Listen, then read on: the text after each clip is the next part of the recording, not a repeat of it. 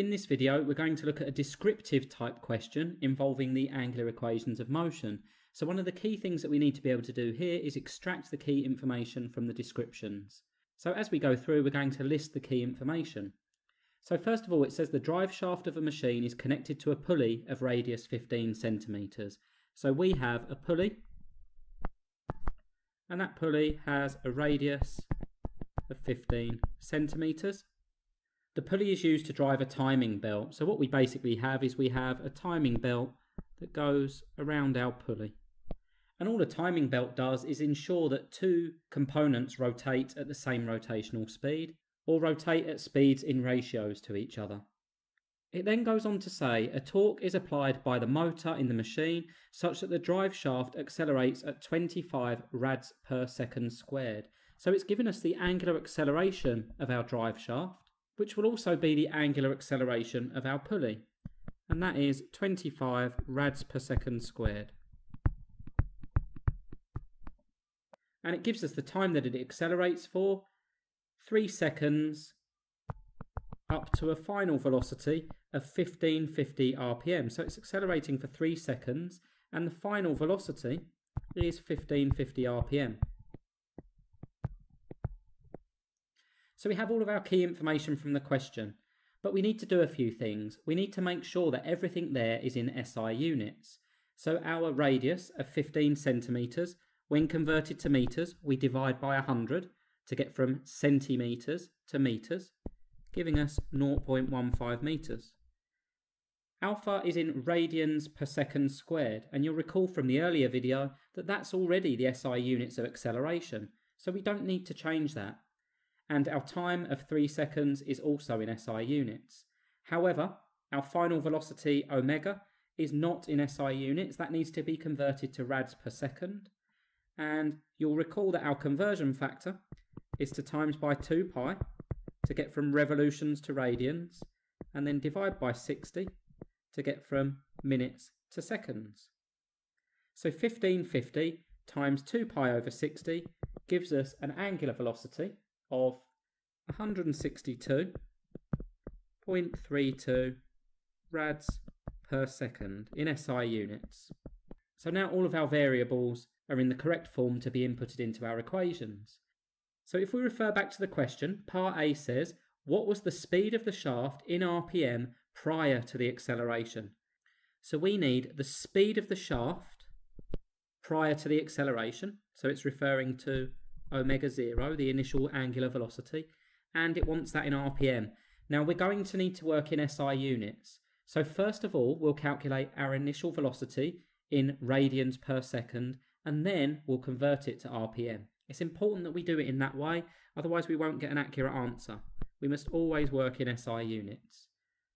So the equation that I'm going to use to find initial velocity is alpha equals omega minus omega 0 over t.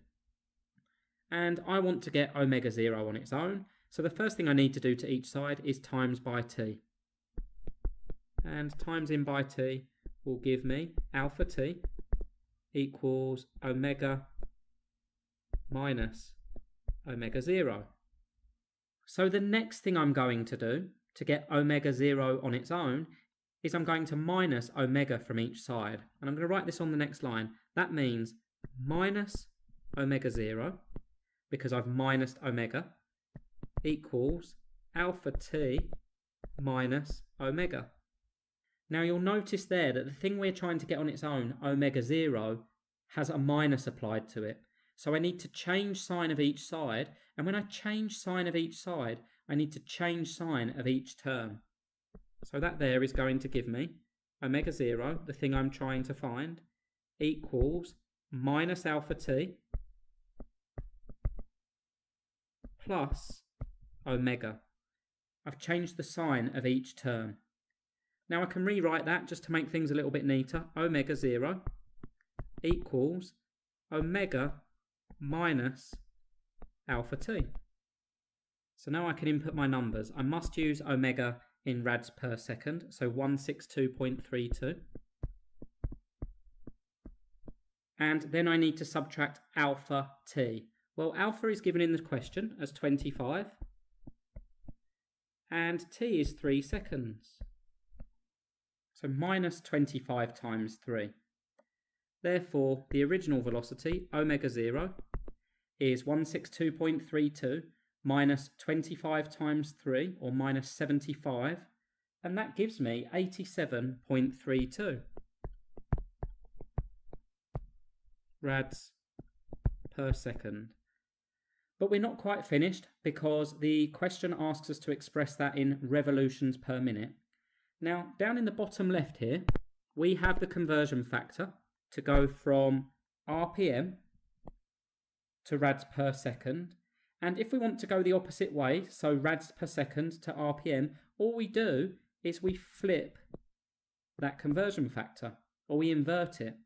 So our conversion factor for rads per second to RPM, the thing we're trying to find, is going to be times 60 over 2 pi, the inverse. And 87.32 times 60 over 2 pi gives us a speed in revolutions per minute of 833.80 RPM. So we've found what part A is asking us for, the initial velocity of the shaft prior to the acceleration.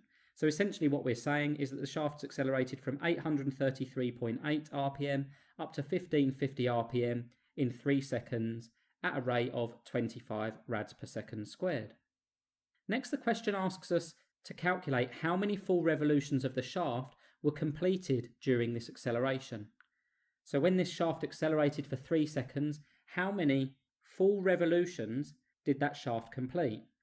So let's clear some space and then we can apply the equation. And our angular equation for this is theta equals omega 0t plus a half alpha t squared. So we don't need to rearrange this. The thing we're trying to find is already the subject. So we can just input our values. So theta equals omega 0. We must use omega 0 in rads per second. So 87.32 times our time, which is given in the question as 3 seconds, plus a half times alpha, which is given in the question, 25 rads per second squared, times our time of 3 seconds squared. And running that through our calculator gives us a value of theta equal to 374.5 radians. Remember, because we've worked in SI units, it will give us an answer in SI units. Now, we don't want that in radians. We want it in revolutions. And if you recall, 1 rev, or 1 revolution, is 2 pi radians, or rads. So to get from radians to revolutions, so going the opposite way, this way here, we need to divide by 2 pi. Well, 374.5 divided by 2 pi gives us 59 revs, or revolutions. And the question clearly states how many full revolutions of the shaft were completed during the acceleration. The answer is 59 to the nearest whole number. So we've done part B. And the final part asks us what was the initial and final linear velocity of the timing belt. Now, if you recall, we've got a pulley that's rotating. So in the top right-hand corner, we've got a circular pulley which is rotating. And as it rotates, it's driving a timing belt. Well, that timing belt is going to have a linear velocity. It's travelling in a linear direction. Now, fortunately, the equations for converting between linear and angular movement are very straightforward.